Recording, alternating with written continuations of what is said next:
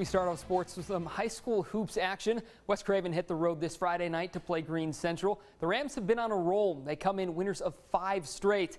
They started slow as the Eagles' bigs went to work inside. First, it's ECU football commit CJ Mims, who scores off the baseline drive.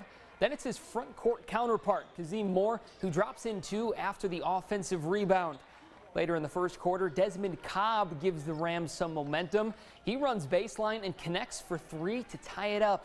Here is why the Rams entered this game 17-4. Ball movement, excellent passing here. Kamari Hall gets the pass inside and drops it off the glass for 2. Greene Central would not slow down. The Rams got the win 71-54. In Greenville, John Paul II was at home. They hosted Wayne Christian. Senior Tyler Nelson was a bright spot for the Saints tonight. First, he's in the paint. A jab step gets him to the hole for 2. He follows it up from almost the same exact spot. He's able to drive and score, count it, and the foul. But the Saints just made too many mistakes in this game. Here's a bad turnover that leads to an easy layup the other way for Rashawn Boston. The Eagles' offense clicked on all cylinders tonight. Very efficient from the field. That's Jay Curry, money from distance.